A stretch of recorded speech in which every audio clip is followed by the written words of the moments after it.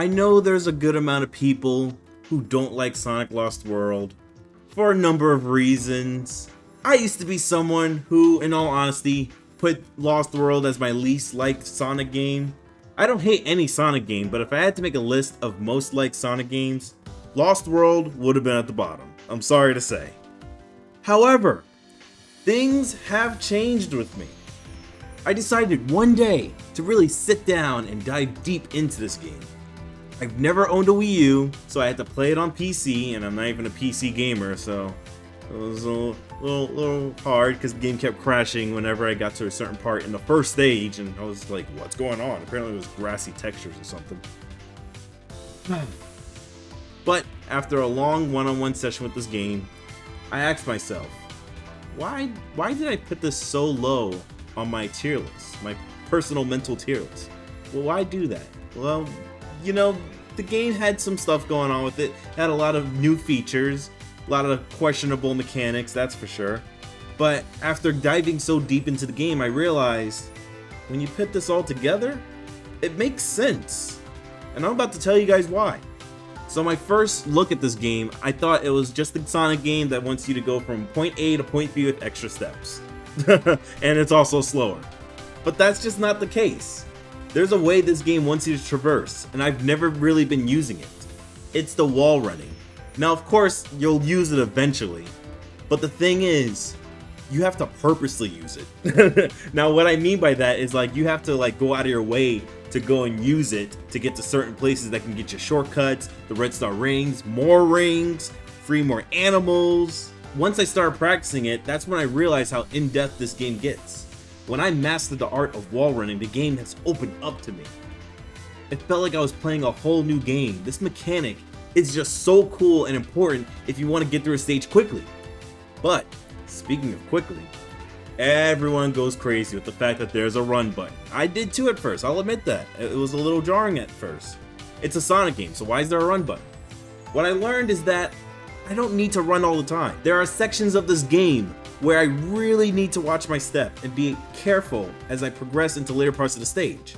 Because if I die, I lose everything. Everything I've been working up towards, S rank, time trial, whatever, I lose it all.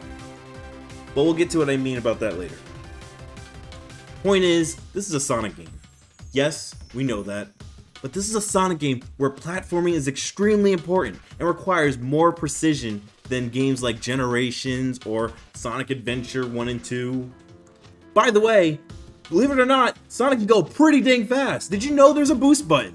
I ain't talking about the run button. Okay, well, it's not like the boost from Unleashed or Generations, but it's pretty freaking fast. It's Sonic's Spin Dash.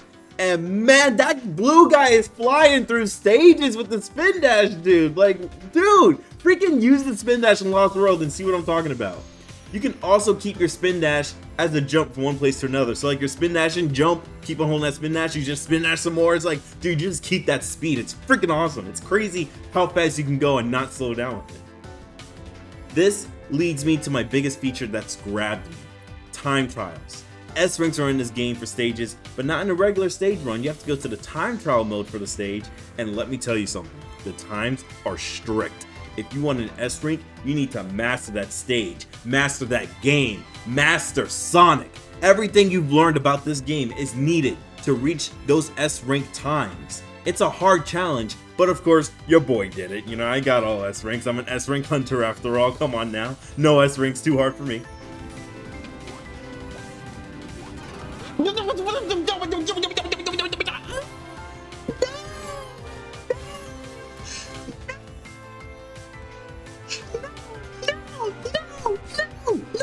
Dare I say though, this is the hardest Sonic game to get S ranks in. Maybe Sonic Lost World on the 3DS might be harder, but Lost World, it takes the cake either way, 3DS or PC. Speaking of which, the 3DS version, I played that day one since I didn't have a PC or a Wii U during launch day. I'm not going to talk about that version since it's an entirely different beast, but that was my first experience with Sonic Lost World, so, you know, fun fact. So the question I bring to all of you is this. Does Sonic Lost World really suck in the eyes of all of you? Or do you think maybe you need to dive deep, learn more about the movement the game requires, master it, and then maybe that'll change your mind about it? Maybe that'll open up a new path in life. I don't know. Maybe it'll make you think like, man, this game's really fun when you figure it all out. At the end of the day, you like what you like, you hate what you hate. My community is full of both sides. What matters is that everyone's honest with their opinions. And I always appreciate that. So tell me in the comment section how you feel about Lost World, whether it be PC, Wii U, or 3DS. I don't know what that was. Have an S-rank day. I'll catch you all next time. Stay blue, guys.